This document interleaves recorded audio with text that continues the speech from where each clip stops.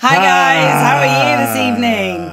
This is Obi Dave and I am Ash, the real I am Ash. My hair does not grow out one side of my head. See, look, comes out the other side too. I just like it like this because, I don't know. I like your hair like that. Looks kind of nice. I think it looks nice. Thank you. And this You've got a weird forehead, so if you put it back behind you in a ponytail, it's like, true. Shockingly. It's more because I have got like a pea head. Like I've got a really tiny head and you can't tell, thankfully, because I've got so much hair. But if it's pulled back in a ponytail, like when Dave and I go to gym, I look like an alien. True. It makes her significantly more punchable. It's true. So we've been boxing tonight and obviously we teamed up. Yes. And there was a fair amount of punches thrown, and we almost, because now we've started incorporating some ducks into it and stuff as well, there was almost a couple of digs to the face, wasn't there?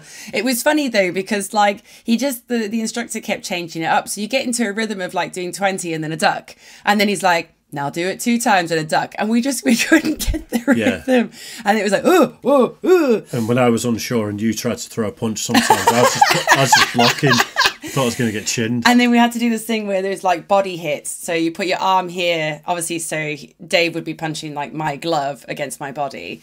And even you said like a couple times, I must have hit you quite hard. Like, because even it felt like my brain was rattling, like when Dave was going for it.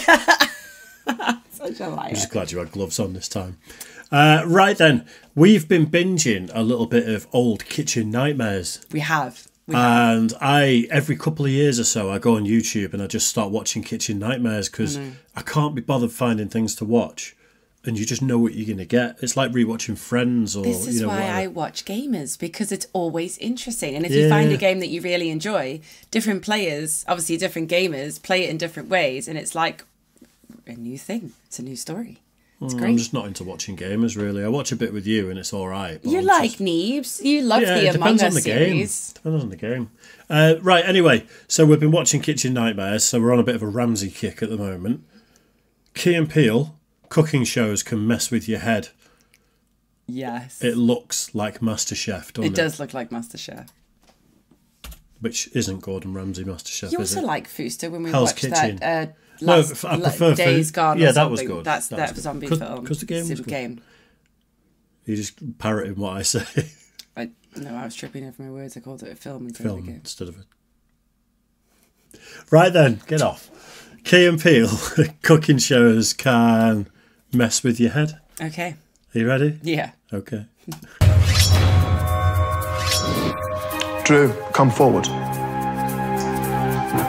Yes, chef, this is a chicken quiche with cremini mushrooms, baby spinach, and feta cheese.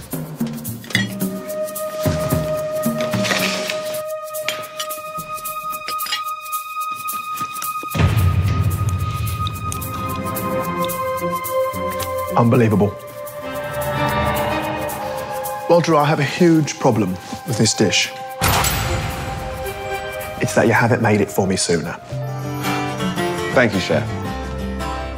Because if you had, Drew, then I would know how good you are at cooking food that's bad. I'm sorry, chef. And when I say bad, I mean Michael Jackson bad. Thank you, chef. You know how he looked really, really bad at the end of his life? Chef?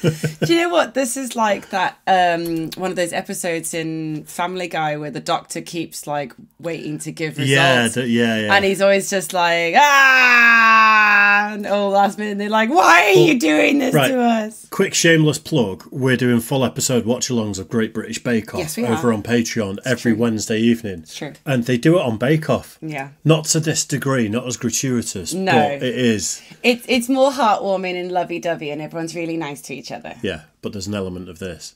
It's like on Big Mouth where Connie goes, I'm going to go get a bubble bath and watch the Great British Bake Off because they're so nice to each other. Sometimes. I mean Michael Jackson bad. Thank you, chef. You know how he looked really, really bad at the end of his life? Chef, I'm sorry. I don't know if you like the dish or not. You don't know if I like the dish or not? Well, let's put it this way. Pack your knives, get out, you're off the show. Sorry, chef. Because you should be working in the finest restaurant in the world. He does the accent well. Chef. Just not any world that I live in. Sorry, Chef. Because frankly, Drew, I'm jealous of you. Thank you, Chef. And your ability to not give a about what you cook. This is not fit for human consumption. No, this should be eaten by a higher life form with a more complex palate, but also an altruistic drive to save humanity from dishes like this. Joking. Not! You deserve to die! So you won't have to endure a life in which you will never exceed what you have achieved here today.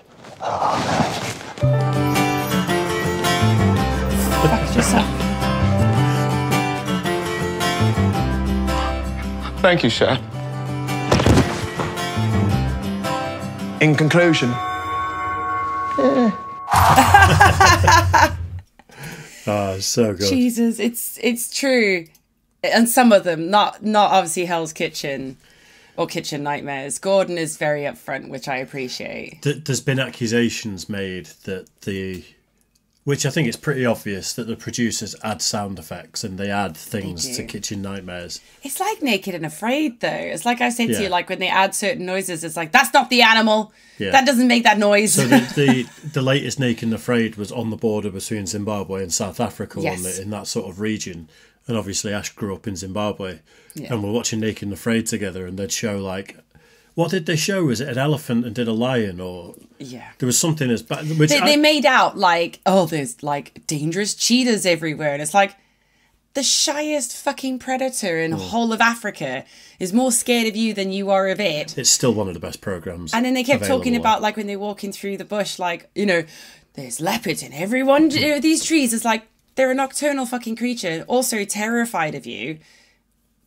What is the drama for? Why? Why are they doing this? Oh, and then what really irritated me, they kept calling the baobab tree a baobab. But they aren't African people. I know, but it's... Oh, my God. Anyway. Interesting fact, the baobab, in Africa, we call it the upside-down tree, and that obviously the giants were angry that the trees were trying to get bigger than them, so they ripped them up and turned them upside down. That's why it looks like the top, because it's just one long big tree. Okay. That's the story, the myth. But also, it is one of the only trees that can survive completely hollow. Completely hollow. Stick with us for more tree facts. And we've got some beautiful, beautiful conifer trivia coming up later. What else have we got? We've got... We can talk about more African trees like the white acacia or the Masasa. Right then, cheers for that one, guys. Make sure you like and subscribe. Don't forget Great British Bake Off over on Patreon, and we'll see you soon. You like my facts. See you guys. That's not what I call them.